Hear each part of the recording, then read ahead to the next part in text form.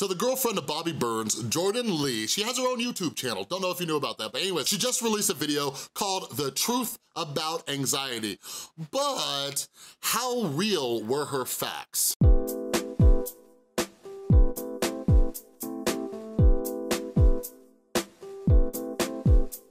What is up, everybody? This is Chris from The Rewired Soul, where we talk about the problem, but focus on the solution. And if you are new to my channel is all about mental health. Most of all, helping you improve your mental and emotional well-being, but I also pull different things from the news or social media or YouTube or movies or TVs and talk about how it might be able to help you out with your mental health. So if you're into that kind of stuff, be sure to subscribe, ring that little notification bell. I have over 400 mental health videos on here. I'm always making content. You don't wanna miss any. So I just hit 10,000 subscribers and I just did a little live stream, thank you.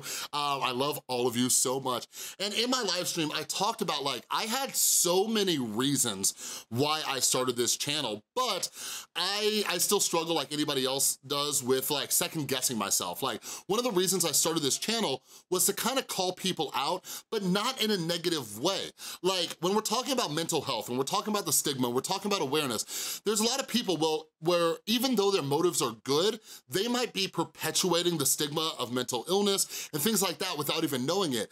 So I talk about how I think most of you who know me by now, you know that I'm well-intentioned, you know that I come from a good place, you know that I'm not doing anything malicious. While I might make these videos to get new viewers in and get views and all that kind of stuff, I don't try to be malicious in any way. So this video, when I talk about Jordan, I wanna start out by saying I'm truly grateful that she's using her platform for this. She, she's the girlfriend of Bobby Burns and they know Shane Dawson, and Shane recently did a video with her, got 1 million views, so she's almost at 40,000 subscribers. And I really appreciate the fact that with her new following, one of her very first videos since she kind of, got bigger was about mental illness. I really appreciate that. The more people talking about this thing, amazing. But there's a few things in the video that I just wanna kind of point out, and maybe she'll see this, maybe she won't, but at the end of the day, you're the one watching this, and I want you to kind of learn from it, because you might be doing some of these things and you don't even realize it, all right? But anyways, I will link her video down in the description below so you can check it out and give me your thoughts and all that kind of good stuff. So the first thing that I'll talk about with her video is, I was actually wrong.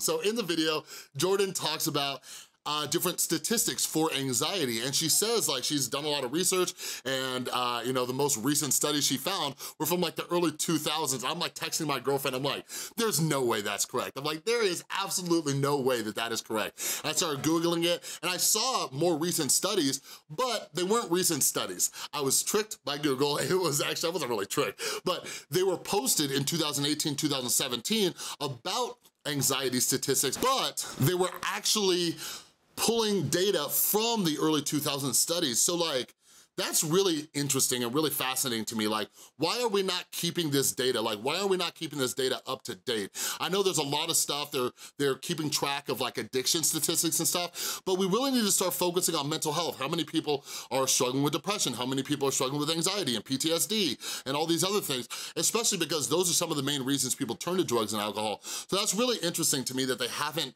really done a thorough study in many, many years. It's been over 10 years since the United States has done an in-depth study on how many people are struggling with anxiety, all right? But anyways, the next thing that I wanna point out from her video is this, and I called her boyfriend out on this, people need to be more accountable. They need to be more accountable. So the other day, I don't even remember how I stumbled across Jordan's channel, but she had a trailer for anxiety, and something that I like that she did was she took videos from her audience and they talk about their experiences with anxiety. That was awesome. But at the end of it, it says, coming tomorrow. Now, when I saw the video, it had already been up for 4 days and this new video wasn't up. So I'm why did you put tomorrow if you're not gonna post a video tomorrow? I talk about this in a video, I'll link up there, about YouTubers being role models and stuff. You got to do what you say you're going to do. Now, Jordan did put in this video why she didn't upload it. She says a few things, but I'll shut up. Here's a little clip of why she didn't post the video. I posted that trailer for the video you're watching right now about a week ago, and it said that the video is going to be coming out the next day. And I just wanted to let you guys know why it didn't come out the next day. Ironically, or I guess maybe not ironically, I got super anxious this week. There was a lot of stuff going on, and there was stuff I'm not gonna talk about because that's not the point of what I'm doing right now. All right, understandable. Anxiety, it's a mother. It'll come out of nowhere, it can be debilitating, it can make it so you don't put stuff out. But here's the thing, and this is for all of you out there, all of you, if you struggle with anxiety, there's a few things, okay? One of them is, if, like, I don't know Jordan's situation, but if things are coming up and fueling your anxiety, like, do not give yourself a strict deadline. Like, Jordan doesn't work for anybody. She makes YouTube videos. Like, nobody said you have to have this video out. So don't say I'm going to release it tomorrow. Like, just don't do that. Like, don't put that additional pressure, because one of the things about anxiety is we put ourselves into this anxiety loop. So my guess is Jordan had anxiety, so she didn't finish editing her video, and then because she was late with her video, she then added more anxiety to herself. So like something she could have easily done at the end of that video, rather than saying posted tomorrow, she could have said coming soon. That is it. Now, the other thing that I'll mention, and something my girlfriend actually brought up, like, don't say you're posting something tomorrow unless it's already done. Unless it's already done, like, don't say that, because YouTube has a scheduling thing and you can put that right there. But if you're not even done with it yet, like, don't say when it's coming out. Like, don't hold yourself to these strict deadlines if you have the ability, right, to not post it on that day. And the reason I say that is because some of you watching this, like, you do have strict deadlines with work and things like that. But for somebody like a YouTuber, like, don't do that to yourself. Like, I haven't talked about it much on this channel, but I post almost daily, okay? I've been on the platform for a little over a year. I have over 400 videos. So if you do the math, I've been posting pretty much daily since I started this channel. Now, I have never told all of you that I will post daily, because here's the reason why. I'm not gonna hold myself to that strict schedule. What if I get sick? What if my anxiety acts up? What if I'm just not motivated to make a video? And sometimes that's happened and there's just not a video. So I have never promised you guys anything. So I don't have to deal with the anxiety of living up to this expectation that I placed on myself. So I hope this is a lesson to all of you.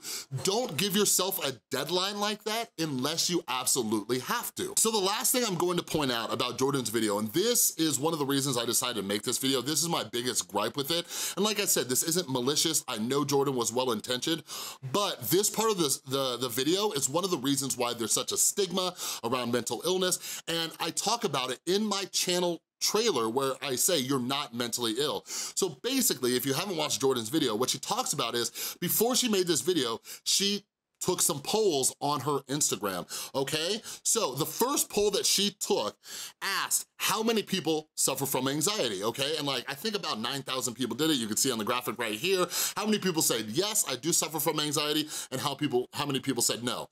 Nothing wrong with that. But the first thing I asked myself is this self-reported? Like, are these people saying it even though they've never been diagnosed? And the second question is the one that made me wanna make this video, because the second question is, would you call it a disorder? And most of the people said yes. Like, you can't do that. You cannot diagnose yourself with an anxiety disorder. You can't do that. And like, here's the thing, like how many people, this has been like a running joke on the internet since WebMD came out. Like, it's a running joke, like people who go online and self-diagnose themselves. That's not how it works. We have mental health professionals who are there to diagnose you with mental health disorders. Like, you can't just put a poll and say, would you call it a disorder? Like, what? Like, that'd be like me saying, like, I have a flu, but I'm gonna go ahead and call it a disease. Like, you can't do that. And that's something that perpetuates this stigma, because everybody out there is like, well, I've been worried a few times, so yeah, I guess I have an anxiety disorder. Yes, like, please, please, please don't do that. Like, you gotta get diagnosed by a professional. Her next question brings a little bit more light to this. Her last question says, have you seen a professional about this, right? 2,788 people said no, okay? And 2,035 said yes. So of the second question, 2,035 people have gone to a professional. Whether or not they were diagnosed, I don't know. But an overwhelming majority of them, 700 more people, almost 800 more people said, no, I haven't seen a professional. So that means in the second question of would you call it a disorder, and all those people who said yes, they haven't even seen a professional. They haven't. Like, go see a professional, whether it's a doctor, like my doctor, my primary care doctor is the one who diagnosed me with a generalized anxiety disorder, but like I said, it perpetuates the stigma because what it does is it dilutes what mental illness really is. And like, that is just terrible for people who are actually struggling with it. Like, I'm not saying all the people who said yes don't have it, but if you haven't been diagnosed, like, please don't run around saying that you have a disorder.